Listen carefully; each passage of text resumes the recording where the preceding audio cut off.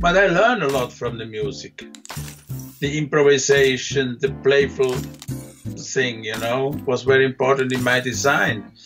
And as I said, I never wanted to look like a typical Swiss designer.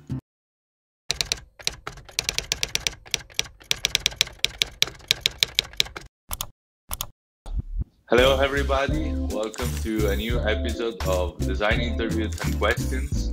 Today we are with Niklaus Troxler. He's a Swiss graphic designer, precisely from Willisau. He studied in Lucerne and in Paris.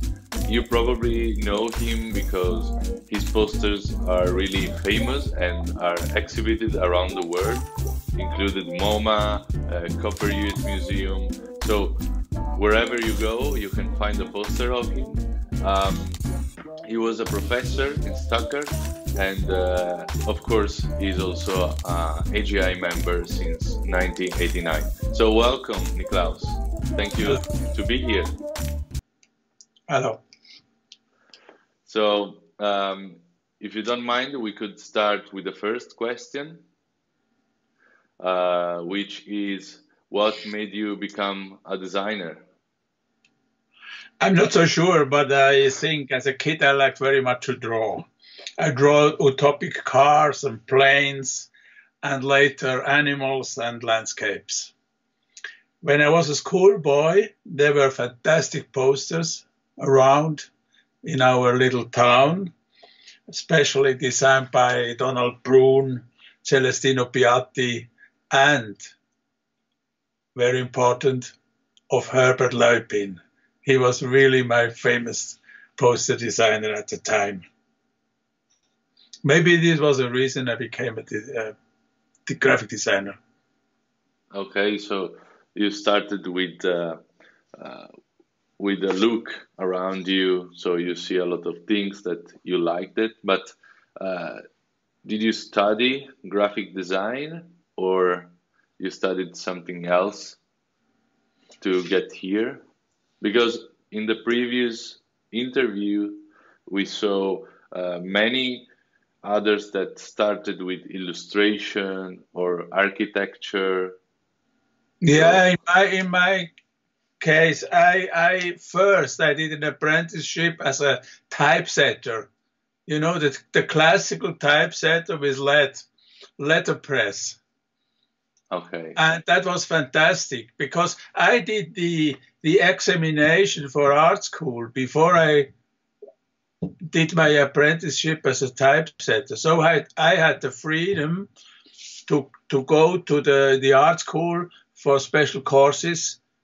I did 3 evenings. I took courses, and also on Saturday, because I had also always fit the examination. And so I had a very good experience as a typesetter.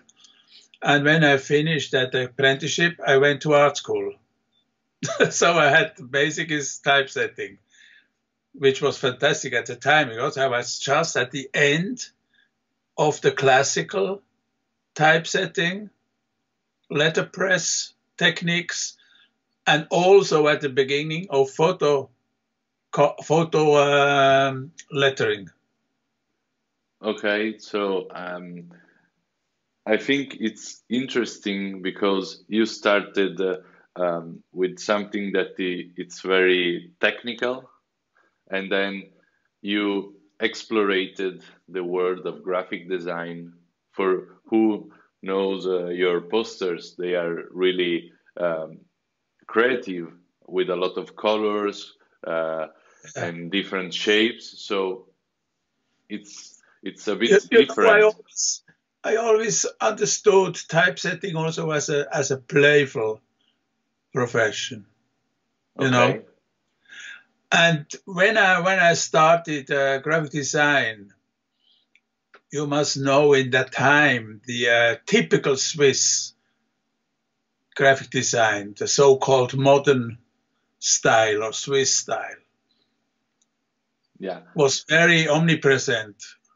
And I was not just a great fan of that because everybody was designing like that. So I was more interested in what's going around. like pop art, the British and the American. And also I liked very much the more illustrated styles.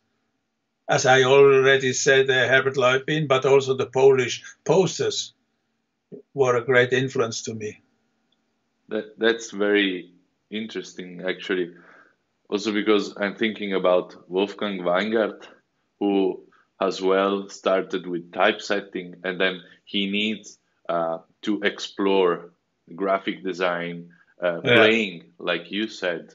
But then he took probably a different way talking about the style. So for him was more an exploration of the rigidity of Swiss rules. So in your case, I think was maybe different. And so what was for you the design?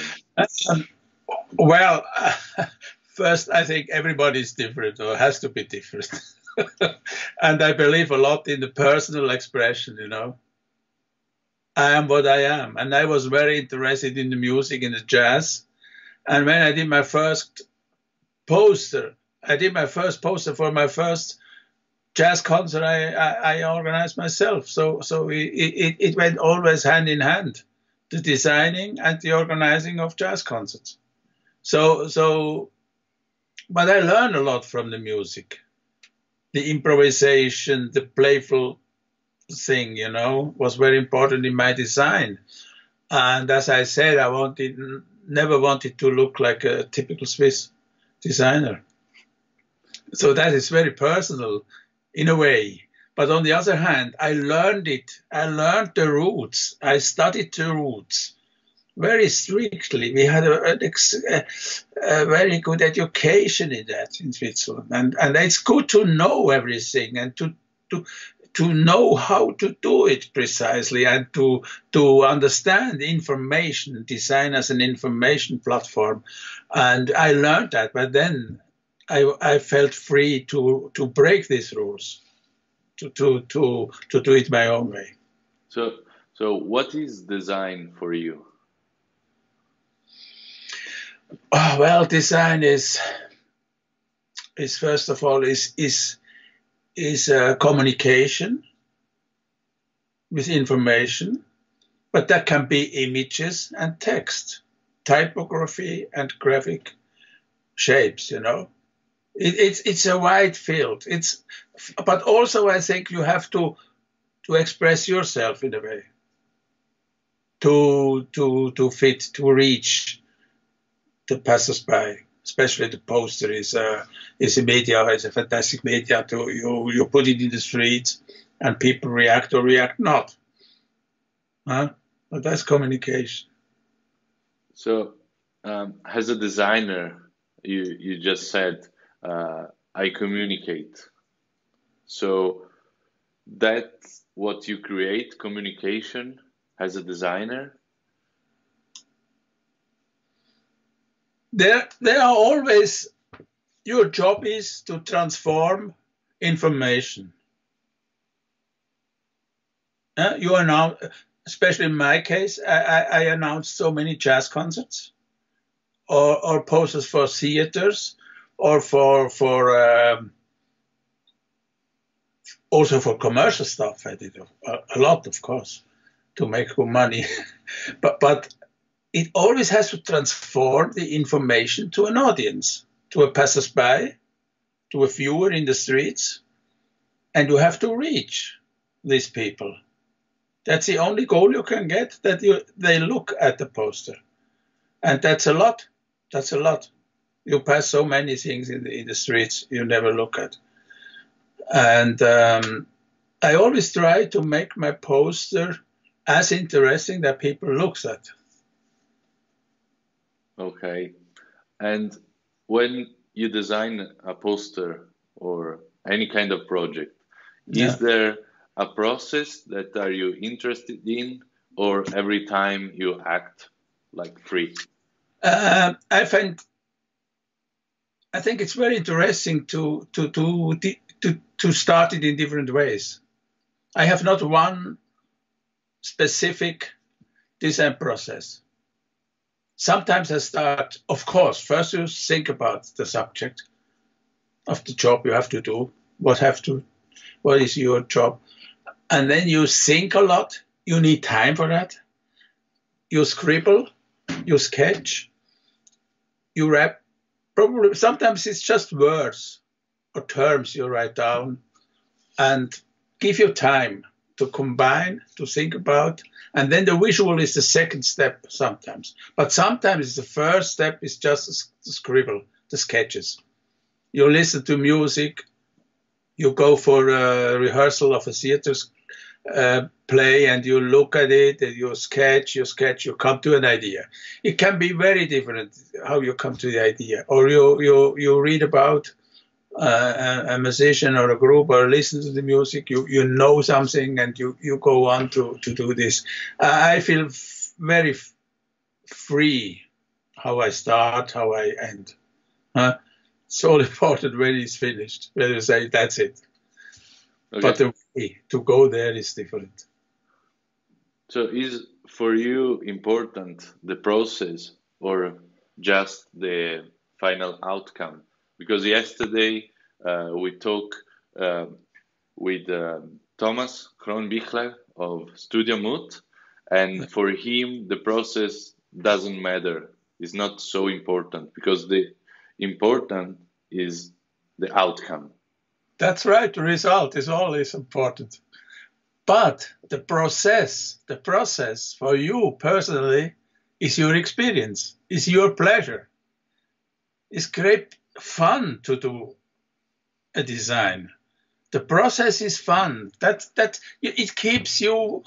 The daily work is the process, and of course, it's satisfied when you have a good result and you can put it out. But the process, I know after all the years, is what you need every day. You know, to do something, to create, to change, to look at it, to criticize, you go on another way and so on. That's a game, but also a funny way to create something. And do you think perfection exists in design? Yeah, sometimes too much. Of course, our field is from chaos to complete order. Perfection. We always play in between. Sometimes it's more chaos, chaotic. Sometimes it's more perfection. But we have to deal with that. Sometimes, let's say, information, it has to be clear. You have to, if it's not clear to transport this in a communication media, you are wrong, you know. You need both. You need sometimes more perfection, sometimes less, you know. But do you think you can achieve the perfection? Can you get perfection? Or you only play between chaos and perfection? These are so many decisions in your process. What does it need? Does it need more freedom, more playful way? Does it need more concrete, more perfection? There's always a deal with that. Yeah, we leave it open. When we start, we leave it open. But then we come to a point and we change and come to a solution. And that means it can be perfection. The result can be a perfect design, or it can be a chaotic design. But still communicating the content. You are from a previous generation of designers, and what I think it's really nice from your posters is that are still contemporary, also if they have been designed in the past, in the previous years. What do you think about contemporary design? Because, as I said, you are from another generation, but you are also still designing in a different generation. Yeah, well, that's one of the important things in design. As a designer, we have to work, we have to deal with our time, we have to react on the time. When I worked in the 70s, I started as a designer in the 70s. It was a completely different time. You know, we had the Vietnam War. We had the political statements a lot from the young generation. We had we had to deal with other problems like today, and so we reacted on that time. And I felt always designer has to react on the time. The 80s were different than the 90s, so my development went quite well. I always try to be part of the society of today and to react on the society. So that makes the differences over the years from the decades. You know, I think my design looks. I hope it looks still en vogue, that I can react on our time. And I don't want to design like in the 70s or 80s. It would be stupid. And also it's more interesting personally for me to try something new, you know? Yeah. So when you designed the posters in the past, you were not thinking like, I'm doing something that is kind of timeless. You were just designing. No, never. No, design has not to be timeless. It's just for 14 days or so, for 2 weeks, 3 weeks. Yeah? A poster is in the streets for 2 weeks. It is not long. So we can take the risk also to do something different. Sometimes it's really shit what I did, but I did it. You know, it's just for a moment. But I think we need the experience to risk something, to do it different than the last time. So always to the time. I'm very glad when people react on my posters today. When even young people say, "Oh, well, cool poster." So I say, "Why it's cool?" And say, "Yeah, it fit me. You know, it touches me." So that's enough. That's all you have to do. And but I think I read the newspaper, I read TV, I read books, I talk to young people. I have to deal with that with my time. So that makes life interesting. You said that it's important for a designer to try to make bad things also. So I think this is a good concept for students and young designers. You especially, you teach in Stuttgart, and one of your students was also Eric Blackpool. So Yeah. I think for you education is important. What do you think about design education today? It's stupid, but I think I learn more from the students than they learn from me. It's good to discuss, to work, to be in contact with young people, to think about a project. And you have so many different meanings, different ideas on a project. I like that very much. But I think this teaching is more or less give the young people, the students, the freedom that they are free to try everything, to experiment.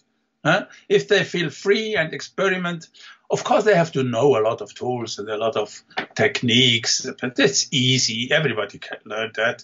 Technique is an easy thing.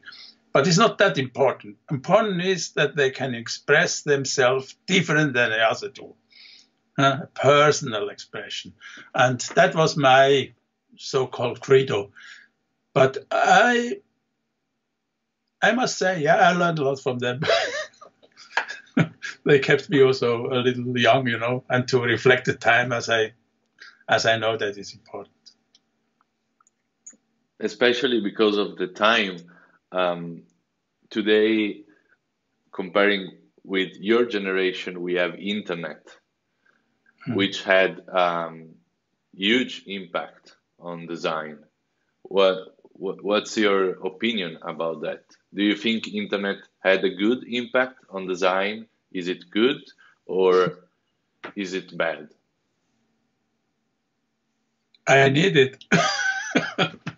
It's communication. You know, like we do now, Skype is a good system. I don't care so much of techniques. I take it what I can use. You know, in my career I developed. I mean, the photocopier was just new when I started. So I learned, as I told, the letterpress, typesetting. It's a long time ago. But I don't care. I can do type with computer tools, but I can still draw some type, you know, by hand. I take what I like to do, and I decide. I think it's important that we use our hands, you know, the thinking, from the thinking through heart to the hand. That's a good way to bring it on the paper. And I do what I like. I can say I like the tools. I like the computer. I do a lot of in vectors, you know, in Adobe Illustrator is my preferred tool. You know, I do so many because I learned it also. I did the artwork by hand at the time. It took a lot of time to do that. So now it's easier. I can do the vectors easy by Illustrator. So I learned that. It's another technique. It goes faster. I can change very, very fast. In the early times, I have to start from the beginning again and again. So that's a big help, you know. But it changed so much. It changed so much, but not the point of viewing and thinking how to design. It doesn't change a lot. We don't. We take it too important. I think. I talked a lot with designers, and they also think it's not that important. We just do it with new techniques. You have to go on and on. You have to do it in an easy way, and you have to have fun to do. Even it's by hand or by computer. Yes, absolutely. But this impact of internet also brought Facebook, Instagram, and social media that you're using as well, and a lot of young generation of designers are uploading and posting new projects on it. So, like, everyone can also do it. Do you see good things or? Yeah, I see good. I see very much good results from young people. I'm very interested in that, but also a lot of shit, of course, like always. But you know, it's a communication system. Instagram, Facebook, it's okay. It's okay. I don't care. I look at it, and I don't spend too much time. That's also important. It's better to use the time to do something yourself, you know, than to look at others' work. But I like today, we are in a good situation because we have not one dominating style. We are not a style of our time. Everything goes, you know. You see handmade work, you see high-tech work, animated stuff, very on a high level, on a high technique. But what's important at the end is, does the design touch me or not? That's all important. Can be very simple, very simple sketch. If it's funny and good, and has some specific character and heart, it touches me. And on the other side, a very complicated design can also touch me. It's not a question of technique. And where do you see the role of the designer in the future? Do you think is going to be like today? It will change? he will be going back? In a way, it's changing all the time. Everything, our daily profession is changing. But on the other hand, it stays also the same. We have to transform ideas into a visual communication that will stay forever. You know, it's so simple. It can be probably it's more films today. You know, I do posters for an audience who has to go to a concert of 200 people. But probably more people look at my posters in the Instagram or on the website or on the Facebook. It's also a communication. It is worldwide. But the main job is to bring the people to this concert to 400, 500 people maximum, you know. That's stupid in a way. But the communication goes on. You are in the community, in the designer community. You share.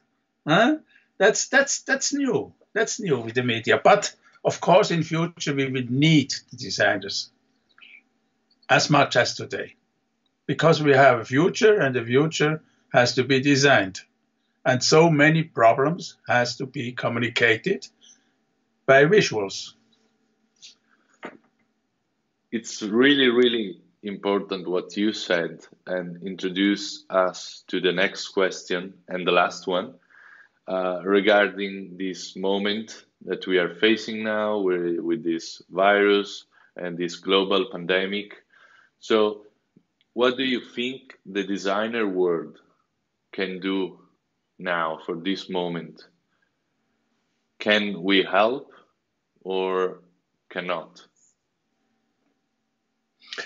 Well, I was thinking on this yesterday evening. I react sometimes politically on specific problems, and but I was too busy with organizing myself at home, and we stay more or less at home now, as everybody. But we should also help people. Help people with images and ideas to survive. To survive. Even don't be too pessimistic. There is hope. Take serious the rules. Some don't understand yet. Even they don't understand yet how to live. They don't care the rules. they want party still, you know. But we could do signs and put it on Instagram or whatever. Not in the streets. Nobody goes into the streets. Poster is not the way, but maybe little ideas on the internet and Facebook and Instagram. We cannot change. We cannot. We can help a little bit. Yeah. Okay. Thank you very much, Niklaus. It was really nice to have you here today, and thank you especially for the support to this project. As you said, what we are trying here with Design Interview 10 Questions is to share some content and give some content to people in this moment that we must stay at home. So thank you to join and help and supporting especially. Thank you. Thank you very much.